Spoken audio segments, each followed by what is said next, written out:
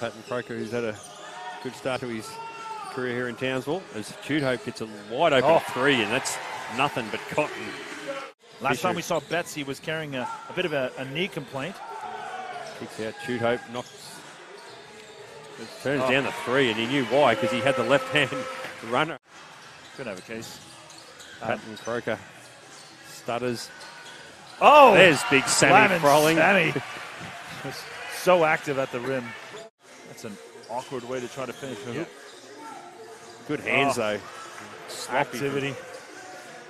There we go. Rhythm, Jerick. That's a dart, and it just hits back rim, and he's going to shoot anyway because there's Ford. Is he aware? Four. I don't. There we go. That's long and flat. And, my!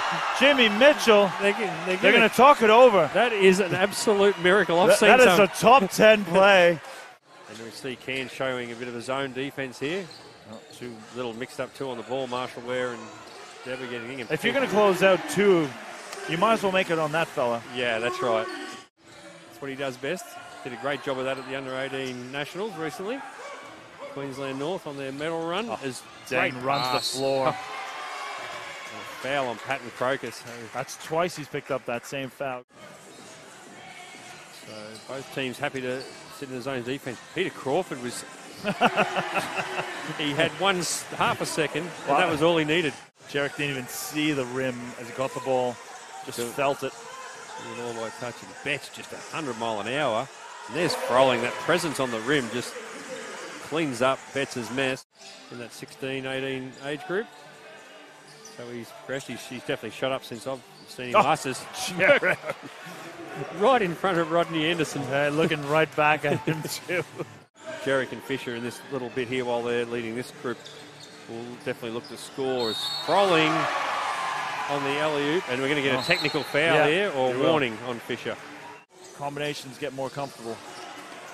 Deborah George trying to throw the perfect pass that doesn't come off, and now Towns will push it down. And TPC 3. So Betts, there's the hands of Mitchell and Fisher. They're so good together, and there's a good finish, and they're going to get the bucket. That's a soft foul on Betts. He'd like to have his time again. Yeah. Thing is, they go back to Froling here. He's got Farmer on him. He'll like his chances here.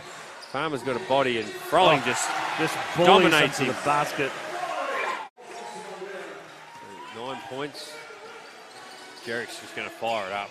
Oh, whack. He is such a weapon. Farmer, you've got, if that goes in, it doesn't, but Farmer's there. He'll put it into Fisher, gets it up. Basket will count, but they'll be short by 3 points.